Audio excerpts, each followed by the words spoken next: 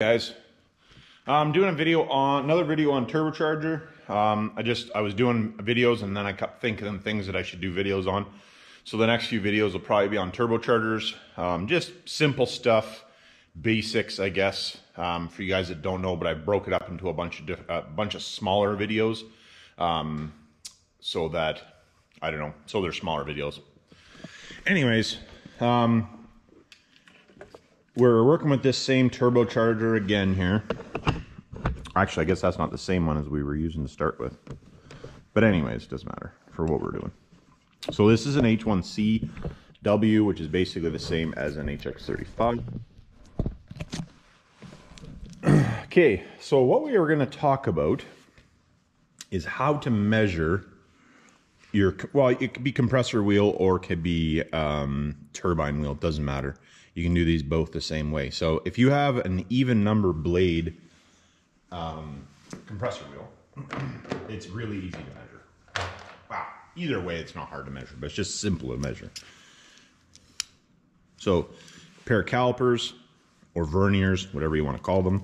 I usually call them calipers, but most machinists call them verniers. Now all you got to do, basically get it so that the number goes as high as you can, basically.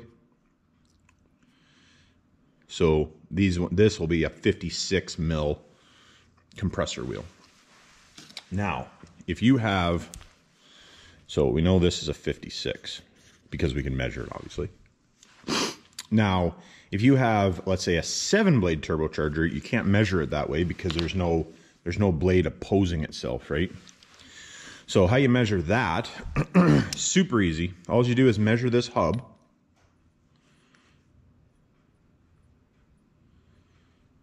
Your 1717, so 17.17. So your 17.17 millimeters. Now that gives you the diameter of that, so you need to know the radius. So you're going to divide by 2. And that's going to equal, for you mathematicians, can probably do it faster in your head, but it is a Sunday for me, and my brain's not working that good. I haven't even had my whole coffee yet. So your 8.585, if you want to go really down in the nitty gritty. And my phone out of the way. All right, so measuring this, so what you need to do is you need to measure from this hub, from the edge of this hub to the edge of one of these blades.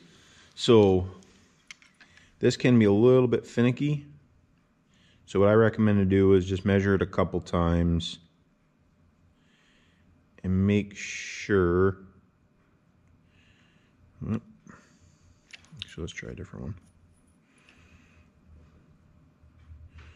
Yeah. Okay, so we're going to 36.6 is going to be the distance from here to here. So you're 36.6. Now what you need to do is you need to take this number away from there because we know the radius of this. We need to know, or sorry, the diameter. We need to know the radius so that we can figure it out, right? So you're 8.585. And that, let me grab a calculator here. 36.6, take away 8.585. You're 28.015. If I've turned properly. And then what you're going to do is times that by 2. And then that times 2 gives you 56.03 millimeters. And that gives you the diameter of the wheel. Now, if you wanted to do, the exducer side, that one would be a little bit more difficult, or is a little bit more difficult. Can be done, but we won't get into that because most of you guys aren't going to be measuring that stuff anyway. So we won't get into that. But that's the easiest way to measure compressor reel. So whether you have an even number or an odd number, that's how you do it. So the even number, you do that, and then the odd number, you just do those, you measure this, divide it in half, measure this, take away the half of your diameter, so half of this, and then times it by 2, shows you right there. And so it's pretty simple. I think it's pretty simple. Guy showed me that, and after that I was like, oh, well, that's not really very hard. Anyways, or it's not rocket science. Anyways, like, subscribe, hit me down in the comments, and remember, it's not rocket science.